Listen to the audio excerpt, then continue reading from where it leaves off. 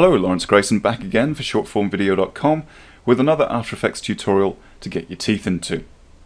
Now, everyone knows if you want to be taken seriously in the tutorial community, you need to create a tutorial that shows some kind of facial distortion. Martanen has his excellent form face tutorial, and of course Andrew Kramer has his excellent demon face warp tutorial. So what can I do to compete against these two giants of the motion graphics industry? Well, I thought I'd set my face on fire.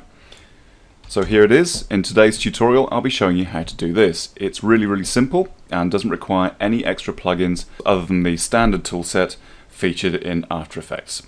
First things first, I have this rather uninspiring piece of footage showing me mugging horribly into a camera in a dark room. I was actually holding an iPad above my head. Look at that.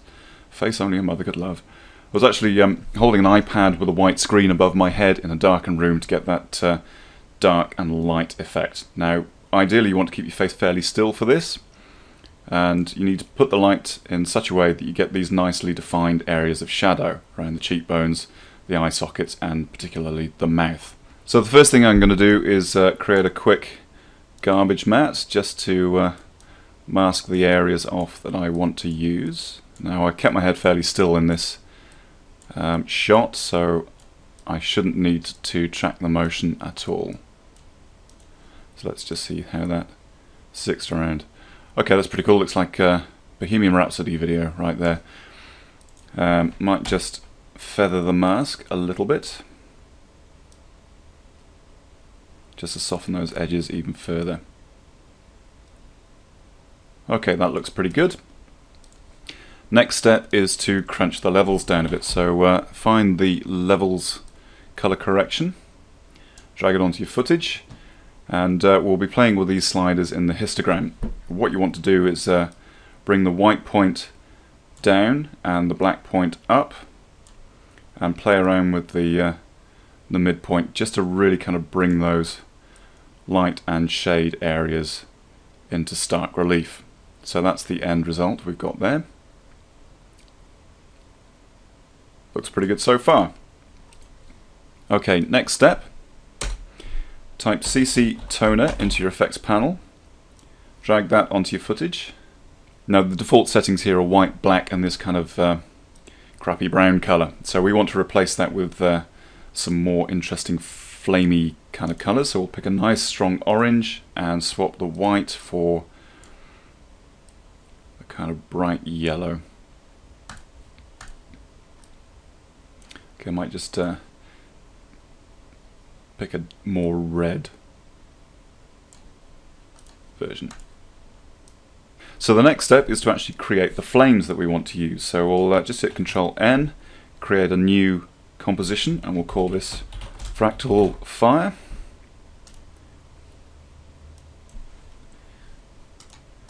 Create a new solid,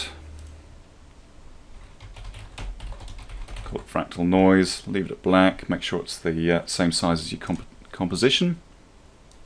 Type in Fractal Noise into your effects and presets and apply that. Now we just need to make some changes.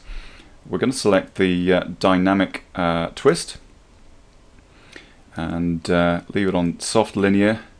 We'll just check the invert button.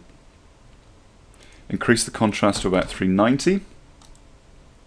Just get that nice shift between light and dark. With the timeline indicator at the beginning of your timeline, we're going to hit the stopwatch for evolution to create a keyframe.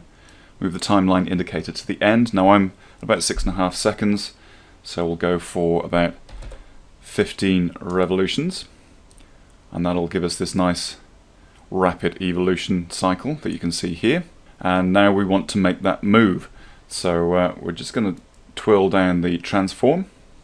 With the timeline indicator at the beginning of the timeline, check the offset turbulence, move the timeline indicator to the end, hold down shift and drag the Y value to about -2400, and that'll give us this nice rapidly moving flame effect rising up the screen.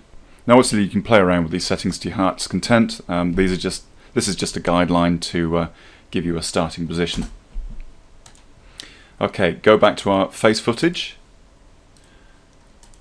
grab the fractal fire composition that we've just created onto the top, right click on it and select blending mode, stencil luma, and all of a sudden we've got our flame effect scrolling up in front of our face, or my face, not your face, though it will be your face if you, never mind.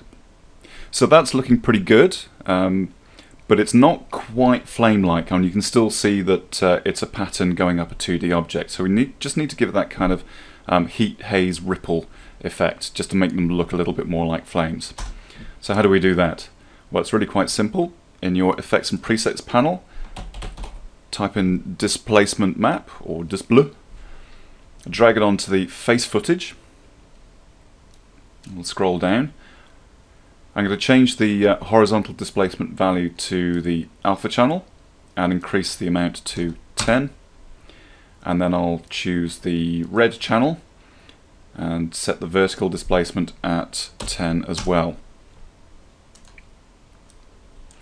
Now I'll just render that out. So there you go, my flaming face ready to render. Obviously feel free to play around with any of these settings, and you can have a lot of fun with the fractal noise patterns in particular. Hope you found this useful, and I'll see you again next time.